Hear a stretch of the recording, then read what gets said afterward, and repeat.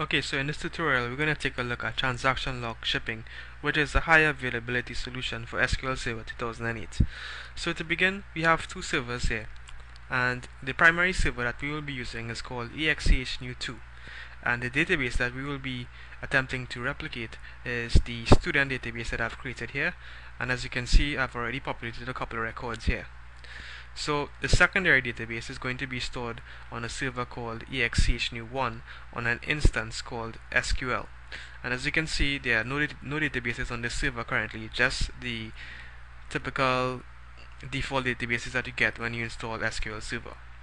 So to begin our transaction log shipping, it is important to note that there are three steps in transaction log shipping.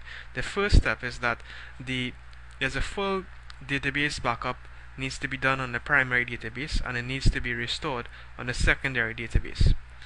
After that, transaction logs are backed up to the primary server, and then the transaction logs are copied to the secondary server, and finally the transaction logs are replayed on the secondary server. So those three steps are very important in understanding how transaction log shipping works, and we will see this in action as we continue with the tutorial.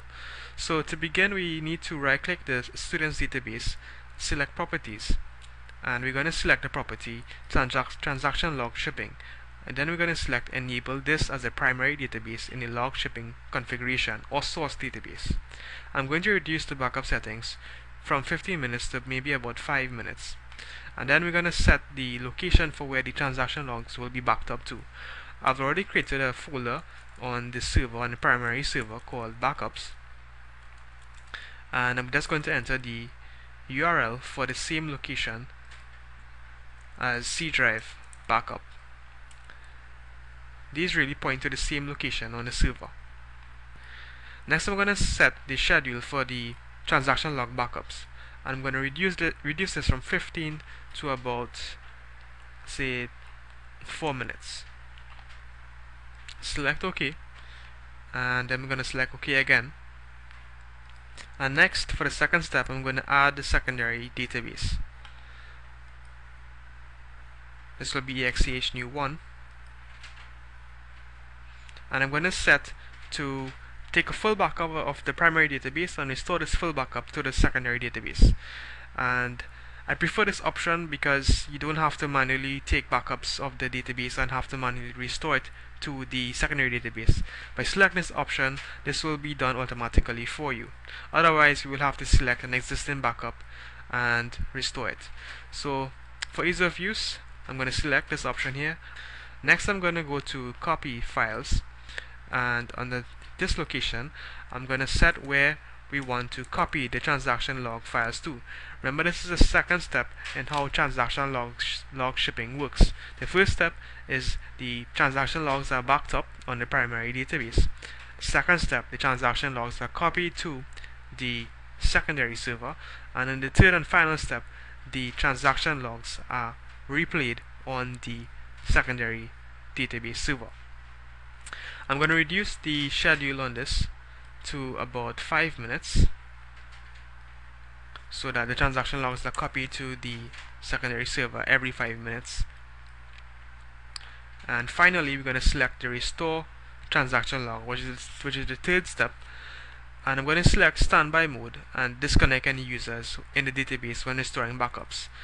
If there are any databases that are logged on or any processes using that standby database, then restore jobs and subsequent restore transaction log jobs will fail if there are any users connected. So I prefer to select this option here, and standby mode leaves the database in read-only mode. And again, I'm going to set the schedule here, and I'm going to reduce this to about 5 minutes, like so, and press OK.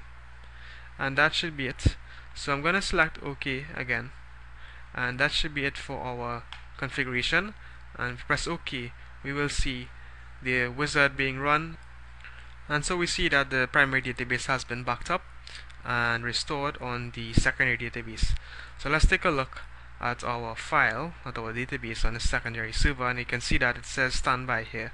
And if I expand it out, we will see that the table is also restored, and under the table we will see that it has an identical to the primary database, as you see here.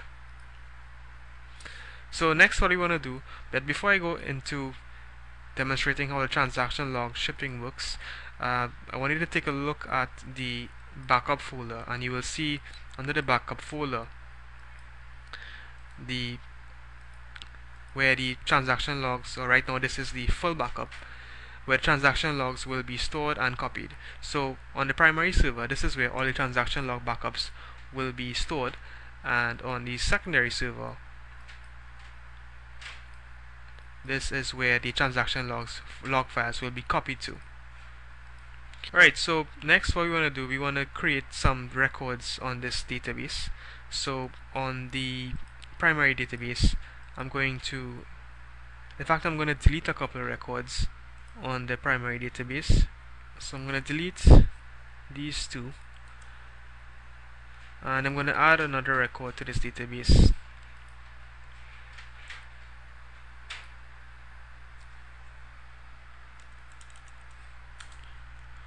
And I'm going to say close, and then we wait for the SQL agent jobs to run. Now, because the SQL agent is running these jobs, it is important that the backup folders that you've created have these users. The SQL Server agent user has access to these backup folders that you are using for copying and backing up your transaction logs. So if you take a look at the SQL agent section, you will see that there are some jobs created: the copy job, the restore job on the secondary server, and then on the primary server, the backup job. And if you want to take a look at the status of these jobs, whether or not they were successful, you can right click and select view history, select options with both of them, click refresh, and you will see that at 10:45 the backup job, the copy job, and the restore job was successful. So in a couple of minutes, in about 3 minutes, we should see the new records on the new record on the secondary database, and you should see the older records having been deleted. And then we'll take a look at the backup folder to see if there are any changes in terms of the number of files, or any transaction log files have been deposited in those backup folders. And so after the 5 minutes, on the source primary server backup folder, we see that the SQL transaction log backup file is here. And on the secondary server backup file, we see that the transaction log has been copied across. And if you take a look at our SQL agent logs, click on refresh here, we see that the copy and restore job have been successful. And then finally, if we open our database, we should see those changes having been replicated. So if I open the standby database, remember, a standby database is read-only. It's not possible to edit this database directly.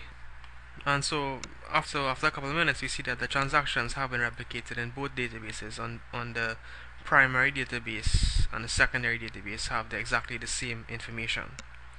So if you take a look at the standby database, if we would like to bring this online, then there's a query that we need to run. If you go to new query, and that query is the restore database with the recovery option. So I'm going to select execute, and now we see that the database is, if we click on refresh, we should see that it has changed to an online database. So this is what you can do in the event that the primary database is not available or has malfunctioned.